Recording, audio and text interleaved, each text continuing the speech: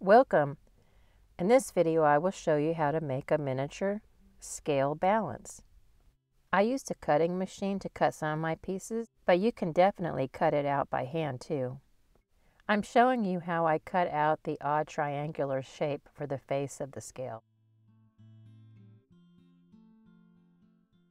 This first piece I'm making is the base of the front and the back of the scale. I'm just using regular paper because I'm just making the pattern first.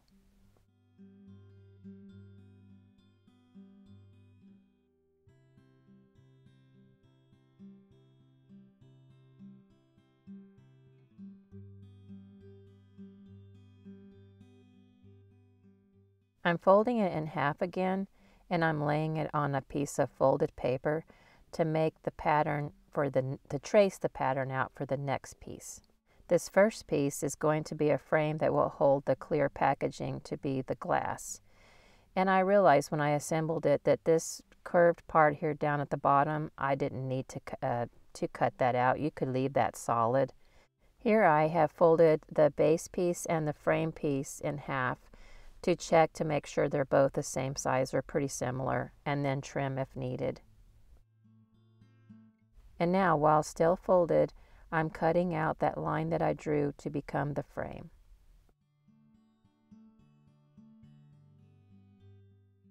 Here is how the base and the frame piece stack together.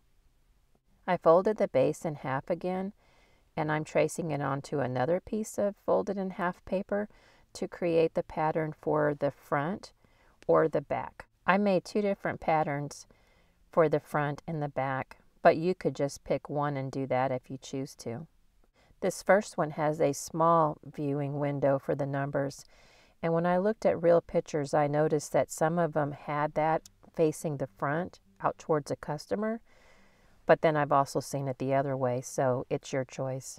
And when I say other way, I mean the larger area where you see more of the numbers.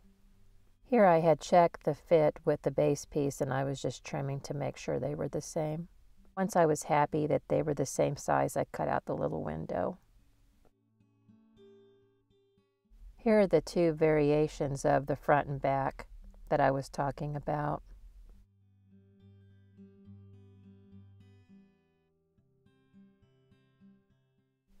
I'm showing you the order that the pieces go in, the base, the frame, and then the front or the back.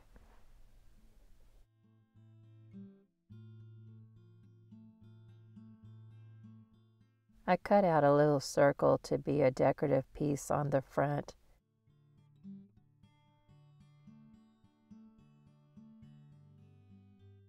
I traced it out onto cardstock, but you could use cereal box.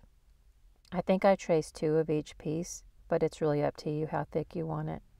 These pieces I cut on my cutting machine, but the assembly is the same. This is the frame piece. Notice how when I was mentioning earlier that you didn't need to cut out the frame all the way to the bottom.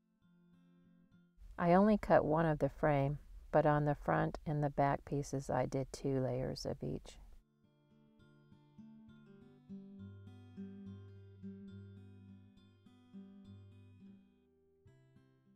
This is how this side looks so far.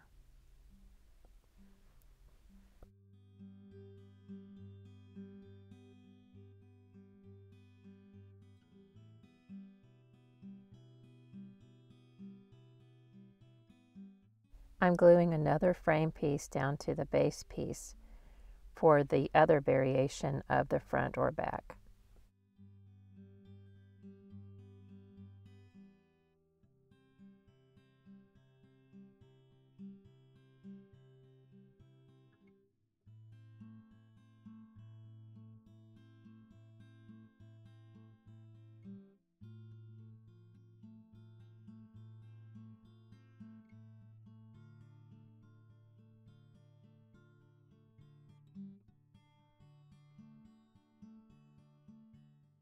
And this is how that side looks. These are just base pieces, and I think I glued 4 or 5 together, but it really just depends upon how thick you want your scale piece to look. and the thickness of your cardstock or cereal box. Now I'm going to glue one of the frame pieces to one side of that base piece that we just glued together.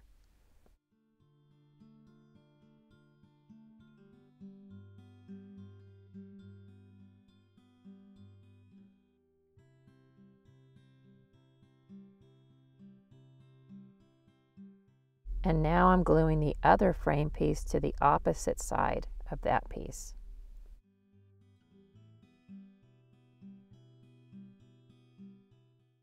I glued 2 layers of the decorative piece together, and then I'm going to glue it onto the front and the back of the scale.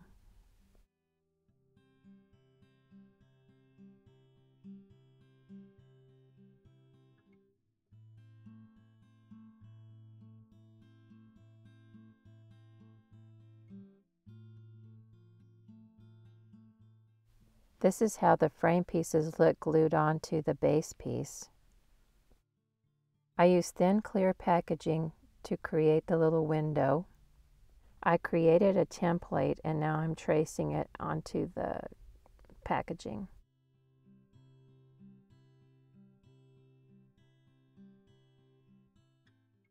And this is how it sits into that frame piece. I took a regular piece of paper and I colored it with black Sharpie, and now I'm just trimming away some little skinny pieces to be the little indicator for both sides.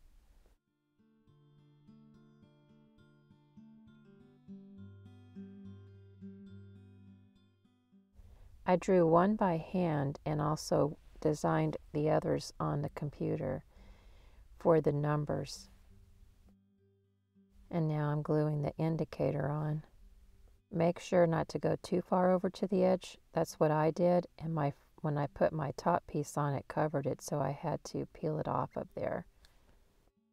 I held the front piece on to check again to make sure my indicator wasn't covered. And now lay your clear packaging window into the frame. Carefully apply the glue so it doesn't get on your packaging.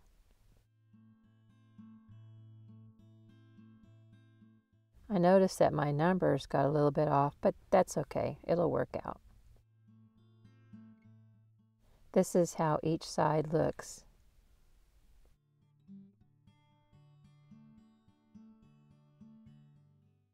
Now I'm just sanding and softening all of the edges.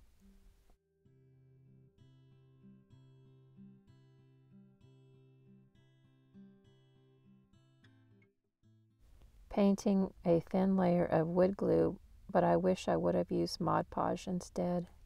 I covered the little windows with some paper so I wouldn't get paint on them, and I painted 2 or 3 coats, or sponge painted 2 or 3 coats of the color. Main base is 2 layers of foam board.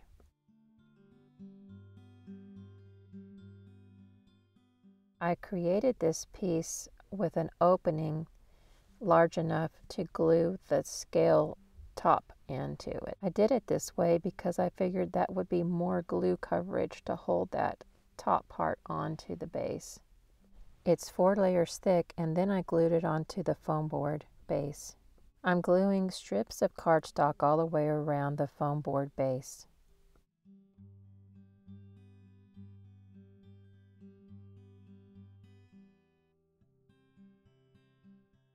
I'm sanding all of the sharp edges.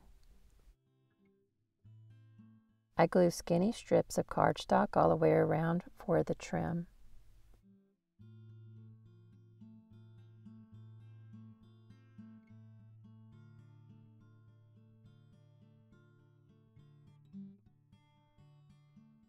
And here's how the main base looks so far. I cut out 2 different sizes of squares and glued 3 layers of each size together to create the platforms on each side of the scale. I put a generous amount of glue in the little hole that's going to hold the scale front and back.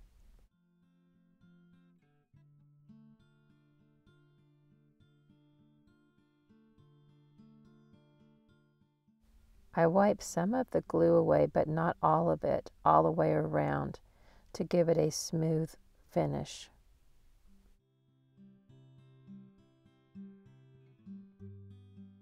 I gave it a coat of matte Mod Podge.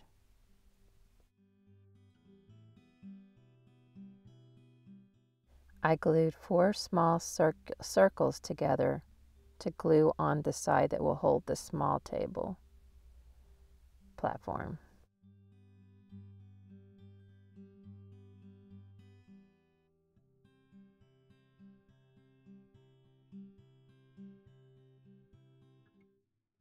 I made sure to center it.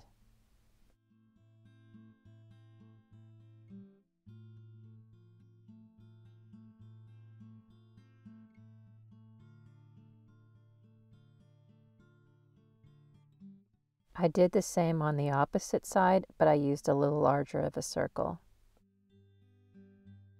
I sponge painted the base and the 2 platform table pieces.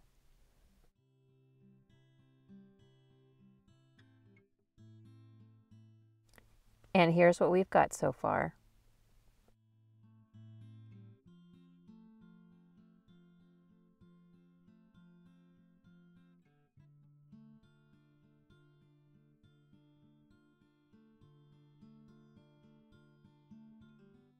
Brushing on some black and brown chalk pastel to bring out some of the detail and to age it a little bit and dirty it up some. I had the cap on my diamond glaze, but I noticed it didn't want to come out very well. Does anyone have any tips and tricks for that? I ended up poking it with a needle. And here I'm painting on a layer of the diamond glaze. I'm gluing the platforms on now. I'm not sure what to call them.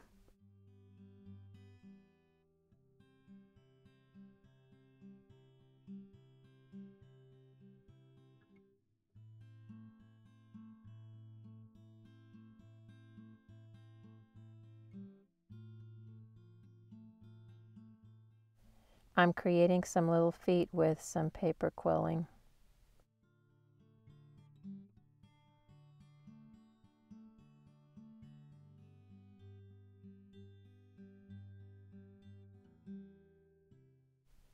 I'm putting glue on the top of each one. And now I'm painting black on just the sides. They look like little pieces of sushi.